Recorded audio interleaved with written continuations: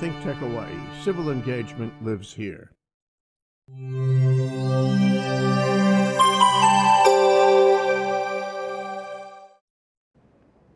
Okay, 1 o'clock block. I'm Jay Fidell. This is ThinkTech. This is Hawaii, the state of clean energy. We're talking today about clean energy, but we're also talking about tax. How do I know that? It's because Tom Yamachika is in the room. He's the president of Tax Foundation of Hawaii, and Ron Heller, he's a tax attorney. So it's tax and energy, the intersection. Welcome, gentlemen. Thank you. Glad to be here. So last time we spoke a few weeks ago, you mentioned the Kaheawa tax appeal. I was so fascinated, and I'm so glad you're back to discuss it.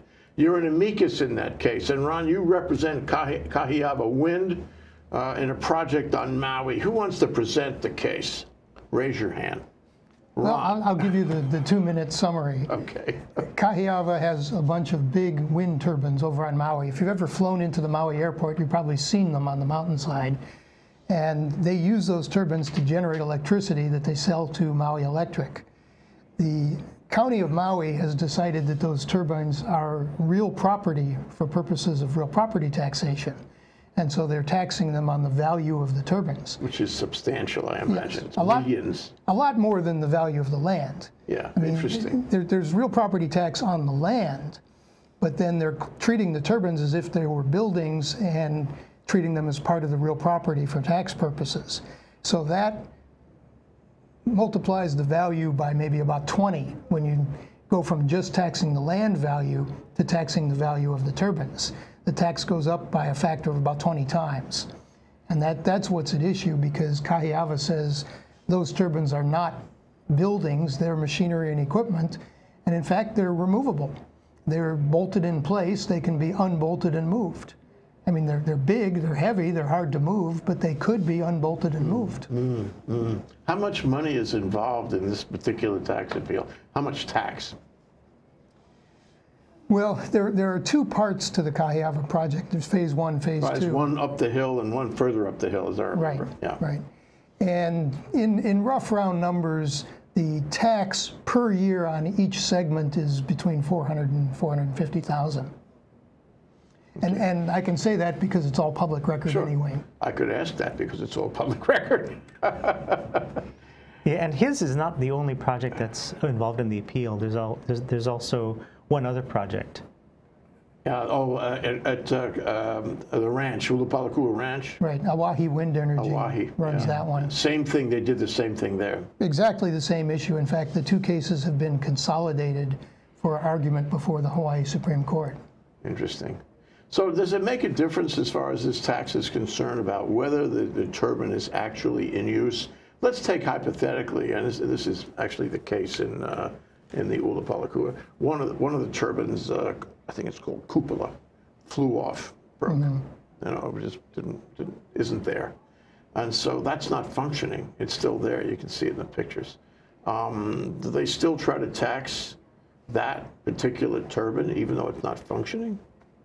I think so. I mean, I'm not sure of the exact facts because that one isn't my case. But I think the county is still treating it as real property. Just like if you had an office building, the fact that you've got a lot of vacancies may arguably reduce the value a little bit, but it's still real property. Yeah, okay. Yeah, so it may go to value and not to, whether it's taxable or not. So your position is that this is an illegal assessment. This assessment is not justified by the law. But the county did, in fact, redefine real property to include this kind of turbine, right? They did make that change. So you're saying let me give you some background on that. Yeah. This is not the first time that the case is being litigated. This is actually the third time. The first time they went on a trip to the Intermediate Court of Appeals under the definition in the earlier tax years. And the Intermediate Court of Appeals basically... This is basically... the county tax ordinance you're talking about. That's right. Right. And so the tax ordinance basically was the same as it was back in 1981 when the property tax functions were transferred from the state to the counties. Okay, this you may remember this was part of the CON in the late 70s. And that was one of the recommendations which was then adopted. And the implementation started in about 1981. Okay. It took them, what, 3 years to yeah, get it together. 78 con. So what then happened was the definition at the time was, okay, basically you look at two things. One is the object that you're seeking to tax permanently affixed to the property? And the answer is no. Okay, you can unbolt it, like Ron said. And the second thing is it a fixture, which means is the operation or functioning of that property basically helping you do what you need to do on that property? And the answer to that one is no, because you're not generating power to run that particular property in which the turbine sits. You're sending it out to the grid, and you're powering lots and lots of homes and businesses with lots, good, clean, renewable energy. And so we litigated that case, and the court involved all along. The court decided in our favor, said Kaheawa's turbines are not real property. Okay, that was for tax years 2007 through 2011. County came back. Intermediate court. Yeah, went to the Intermediate Court of Appeals. The county asked the Hawaii Supreme Court to grant certiorari and hear that case, and they said no. So that was the end of it. It was a final decision. Then for tax years 2012 and 2013, county made a parallel assessment. We appealed again. Tax appeal court decided in our favor again. The county filed another appeal to the Hawaii Intermediate Court of Appeals, but then voluntarily dismissed their own appeal, letting that judgment stand as a final judgment in Kaheawa's favor. But then what they did is they rewrote the definition in their ordinance to specifically say that wind turbines are real property. So the previous cases, the ordinance, what did the ordinance say, the previous cases? In the previous case, it pretty much followed the common law definition of what is real property versus personal property. And as Tom said, there's two parts to the test. One is it affixed to the property in such a way that it cannot be removed without major damage? And the answer to that was clearly no, because you can just unbolt them and move them. And the second part of the test, the way it's worded in the ordinance, is it quote unquote essential to the utility of the property? And the way the cases have explained that concept over the years is essential to the utility of the property means it's something that enhances the value of that chunk of land no matter what use you're going to put it to. It's not something that's limited to the specific business activity that you happen to be conducting, but it's something that just enhances the value of the land in general. So let me give you an example. If I've got a piece of land and I put in a paved parking lot, with stripes and curbs and everything to make it all nice, that's going to be useful regardless of whether I'm using that piece of land for a factory or for a retail store or for apartments or a bowling alley or whatever. I mean, it just generally increases the value of the land regardless of what kind of use I'm making of the property. But stripes would be part of the land because they're really embedded. Yeah, right, but looking at it separately. How about another example, something closer to a windmill, which enhances the value of the land for any use? Sure. Okay, I've got a building, and I put a solar panel or solar array on the roof so that I can use the power to run the lights and the air conditioning and so on. Now, that's going to enhance the value of my building. And that's going to be true regardless of whether the building is being used as a warehouse or a factory or a hotel or a movie theater. Or regardless of the use of the property, it just generally enhances the value. The windmills that Kaheawa has, in contrast, have no value outside of the power generation business. I mean, they're not useful for any other purpose. You can't use them just to power that particular piece of property because it wouldn't be economic. It wouldn't make sense. And in the case of Ulapalakua, that land is cattle land. It's pasture for cattle. Right. So it had really nothing to do with wind. Right. And it wouldn't make any sense to put those turbines there unless you were going to engage in the specific business of selling the property. So they're equipment for that specific business as opposed to a general enhancement of the real property. That's the distinction. So we won the first case based on applying those principles. Then the county said, we don't like that. We're going to rewrite the ordinance. This is the part that I really love. So what did they say in the rewritten ordinance? They specifically said towers and turbines used for the production of electricity for sale are real property.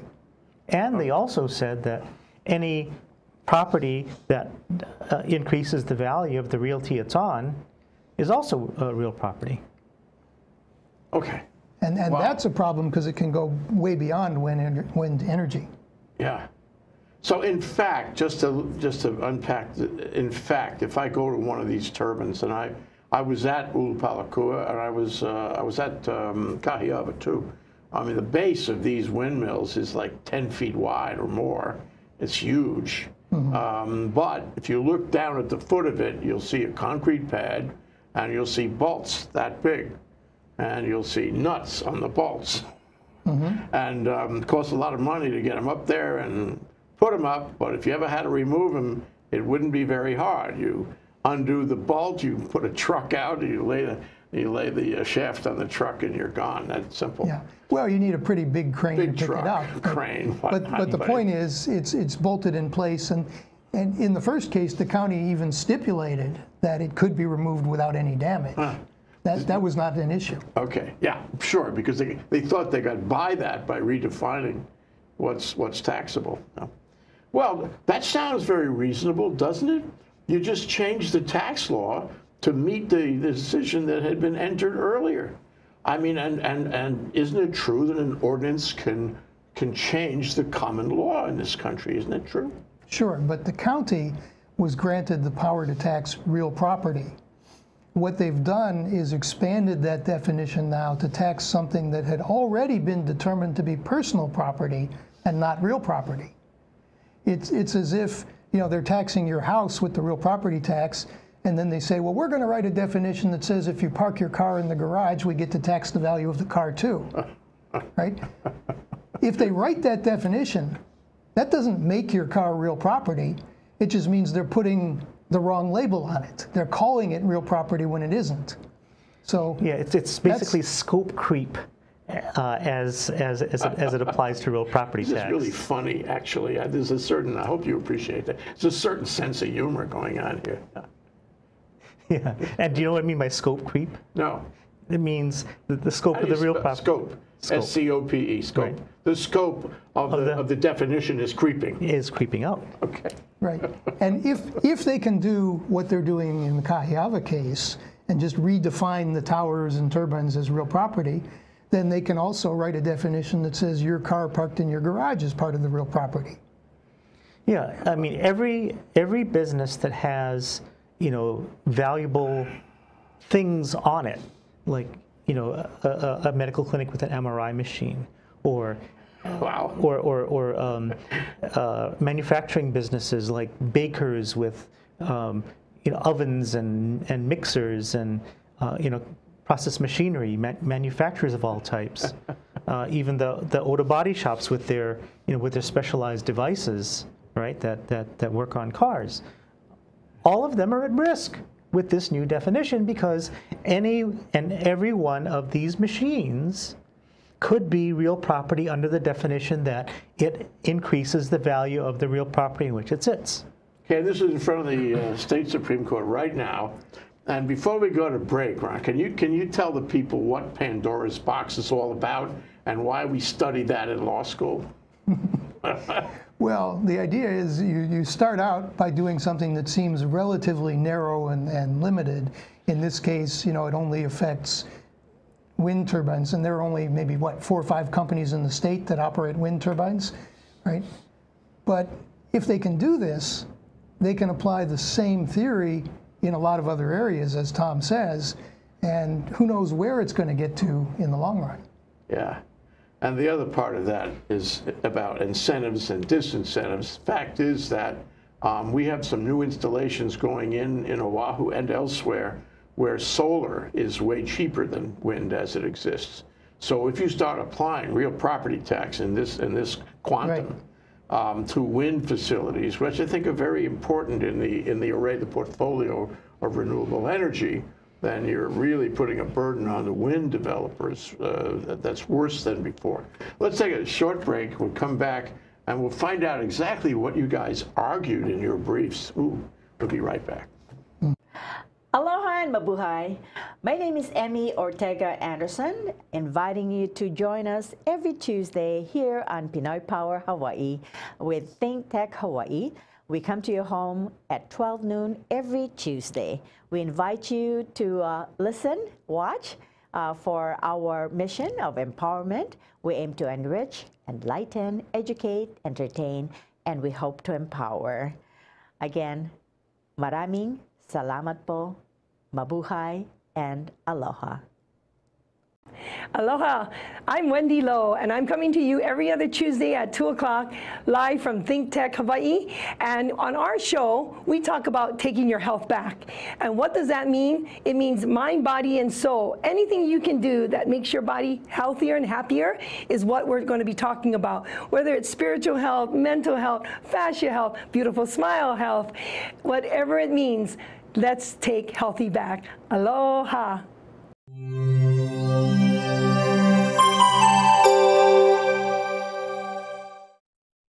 Okay, Tom Yamachika, president of the Hawaii Tax Foundation. Ron Heller, a tax attorney. Wow, what a fabulous group to be here today talking about a case that is pending in the state Supreme Court over the attempt of Maui County to tax wind turbines as real property. Wow, exciting. Why is it exciting? You guys, you know, you wanted to know during the break. Well, I think this is funny.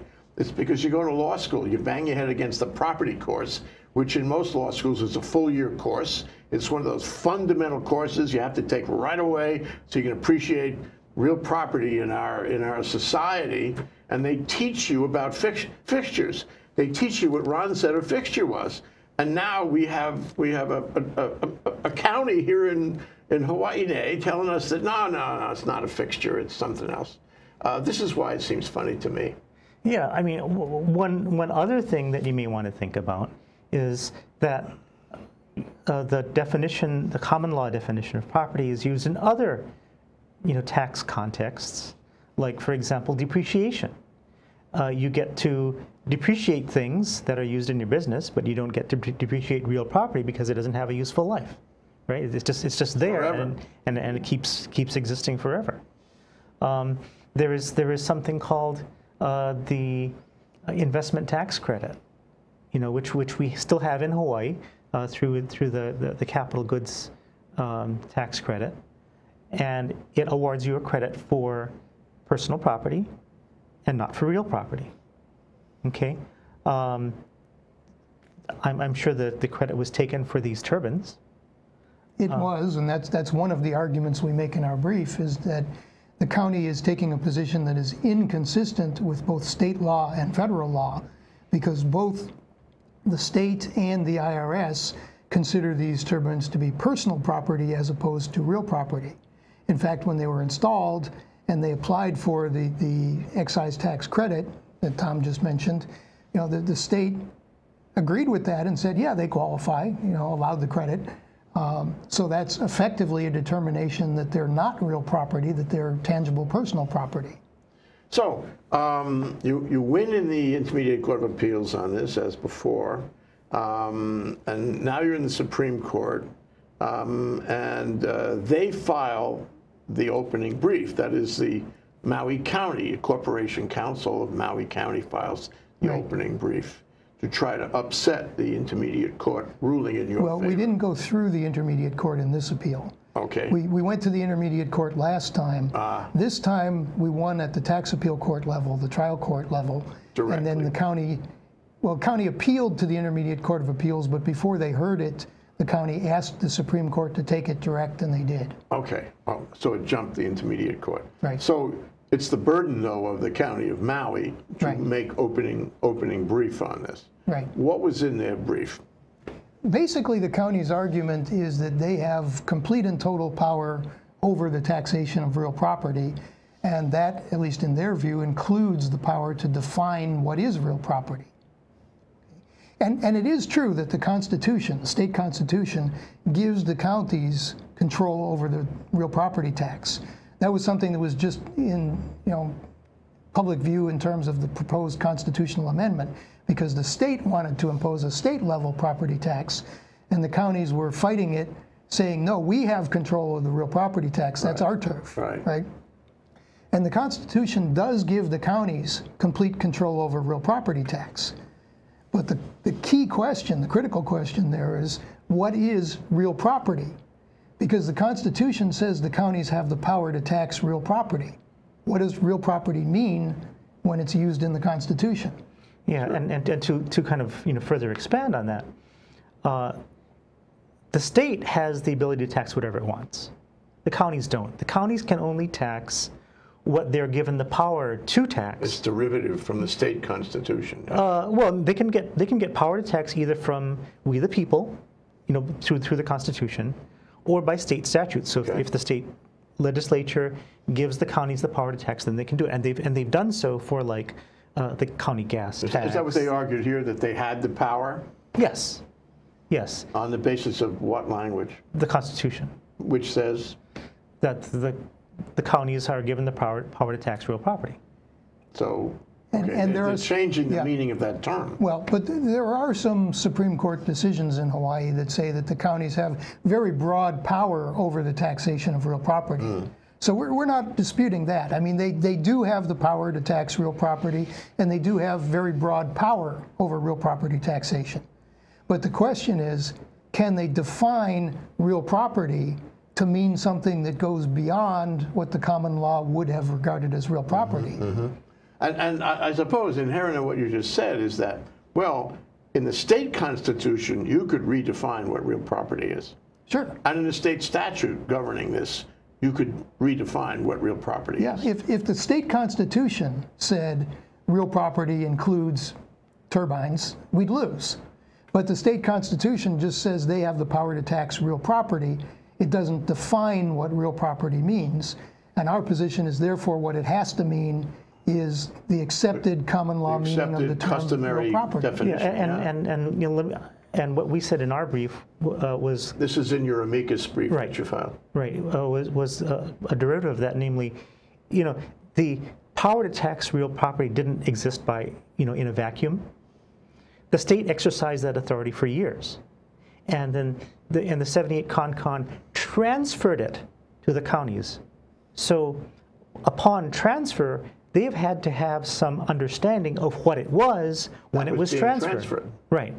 So there was another constitutional provision that said, hey, you counties have to keep the same provisions, the same exemptions, the same rates, the same everything for 11 years after the transfer. Okay, so at the time of transfer, there was a common understanding of what was going on, and the statutes and the ordinances of all 4 counties read the same thing. Okay, so that was the common understanding. That's what went over, and that, I think, defines what real property is that the county was giving taxing power over. Okay, so if they want to define real property and tax fewer things, that's fine. But if they want to tax more things, wait a minute, they didn't get that authority. Yeah. Yes, but I still think it's funny. You still think it's funny. So were your briefs the same? Usually it's not exactly the same. The principal brief would be by the party, Kaheawa Wind. Right. You'd file an amicus brief. You'd probably add value in some way. What did you say? Well, Ron's brief was primarily on the common law definition, and he got that from various sources. I said, I don't care what the common law definition was. There was common agreement in 1981 about what was going over, and that's what you gotta, that's what they're bound by. Well, it is common law of sorts. It's the common law of practice, no? Yeah, and we get to the same place, obviously. We just get there through slightly different routes. What I'm saying is, if you ask, what did the drafters of that 1978 constitutional amendment think they were doing when they gave the county the power to tax real property? Committee reports or something. Yeah. I mean, you can look at those too, but my point is, they wrote an amendment that said real property. What did they mean by that? I think the only answer that makes sense is what real property was generally understood to mean at the time they used those words. Sure, and in fact, in those days, there were no such thing as well, not in the same sense as wind turbines are today. But there was a well-established body of law of when and how personal property becomes part of real property. Yes. And clearly it can. I mean, if I have a stack of bricks and a bag of mortar, that's personal property. Yeah. If I build a house, it becomes part of the real property. And that's been going on for 500 years or more. Right. And my point is, there's a well-established body of law that says exactly when that personal property becomes real property instead. What is the test? Yeah. That was understood in 1978. Yeah. And presumably that's what the members of the Constitutional Convention and the public thought it meant in 1978. Yeah. Right. When they used the term real property, we're saying they must have meant what everybody thought real property meant at that time. Okay, so have we covered what the government would have said in response to your arguments? Well, there was one other thing that I thought was fascinating, and a lot of the county's brief was spent on criticizing the previous appellate court decision. Remember how we said that the intermediate court gave Kaheawa Wind a victory, and the county tried to get the Hawaii Supreme Court to take it, and they didn't take it. Well, and the county comes up in this brief and says, under the Supreme Court's supervisory power, you can correct this decision if it's wrong. Wait a minute. So they want to re-argue the prior decision. Yeah, which is a different case, really, because the documents were different. The ordinance was different. Yeah. Right. Yeah, I mean, we have the legal doctrine of res judicata, which basically says if parties have litigated a case to a final judgment, and it's become final, then those same parties cannot relitigate the same issue, right? But the county at this point is effectively asking the Supreme Court to go back and re-decide the same questions that the intermediate court That's entirely inappropriate. Before. So, but you don't know what the Supreme Court's going to do. You told me before the show began that a month from now they'll have arguments. And the county will go first. It has the burden. You'll follow. Amicus, will you get a chance to argue? No. Typically, you'll be there, won't you, Tom? I'll be there. but amici don't get to argue unless some special arrangement is made. Okay, so... Yeah, but the other taxpayer will also be there, Hawaii Wind Energy. Hawaii, too. Because it's a combined appeal of the two cases. Consolidated, yeah. Very interesting. So, I know lawyers don't like to make predictions, but I wonder if you could give me what you think is going to happen at that hearing and in the decision to follow. Well, typically the justices will ask tough questions of both sides. And then they'll take the matter under advisement, which means they'll think about it. And then, some months or years later, then this decision will pop out. Yeah, and there's no way of knowing how long it's going to take. I mean, they could decide within a few months, or they could take considerably longer to think about it. I'm not going to make a prediction at this point, but I will say that, I think the issues have already been laid out pretty well in the briefs. And I expect the court will, ask all the questions they need to really figure it out. I'll make a prediction. Go ahead. I'm confident that the position you guys have expressed is correct. And I think the Pandora's box problem here is a pretty big one. And I think everyone who has gone to law school really does have a sense of what a fixture is. Right. And this sort of violates a lawyer's education, what they've done here.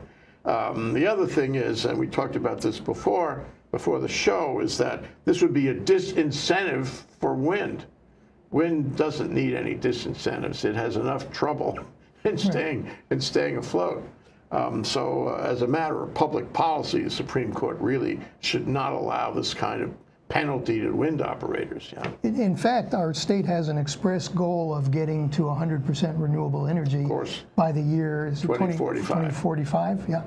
So, I mean, to get there, obviously, we need more wind, more solar, more alternative sources of energy. Yeah. And, increasing the tax burden on wind projects just seems like the wrong way to try to do it. Right, and conceivably also on solar, because if you rule this way on wind, it does have implications to use the same precedent against solar. No? Yeah. Yeah. So if you win, and my recollection is in the tax appeal court, you have to pay the tax in order to make the appeal. With real property taxes, yes. Real property tax. So they taxed Kaheawa and also Oahe.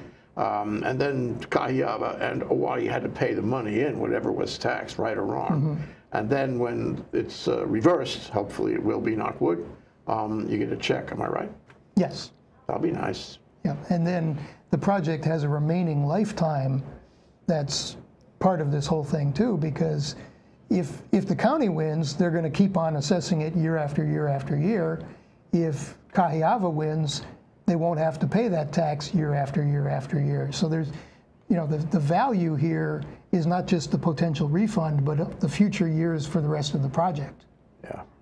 And similarly situated projects as well. Okay. I mean, you guys, the public is not involved, but I wonder if you could tell the public, it's camera one over there, what you'd like to leave them with. What message you would like to leave them with. It's camera one's right over there. Ron, you first. Okay. Well, I would say the key thing here is that if there's no limit on the county's power to define real property any way they want, then they can tax anything. They can tax the car that's parked in your garage. They can tax the manufacturer's equipment. They can expand to tax a lot of things that we would not normally think of as real property, that we would consider personal property rather than real property. But, I mean, if they're right, there's no limit. Yeah, this would be bad policy. Yeah, I mean, certainly you need to set some limits on the exercise of governmental taxing power. You know, you don't want scope creep. Creep. Scope creep. Yeah. Yeah, the other thing you don't want is a situation where you're actually doing this kind of deceptive trick on the law. If the counties need money, they have the real property tax power. All they have to do is raise the rates. They can do that at the county council any Tuesday. So it's politically unpopular, of course, and somebody will, get a lot of votes against him or her for having, passed that tax increase. But the fact is, if they're desperate for money, they need money for police, fire, and infrastructure, you should just raise the rates. It's easy. Yeah, but it comes with consequences. It comes to consequences. Thank you, Ron. Thank you. Thank you, Tom. Thank you, Jay. Great to have you here. Wish you well on that case. Thank you. Aloha.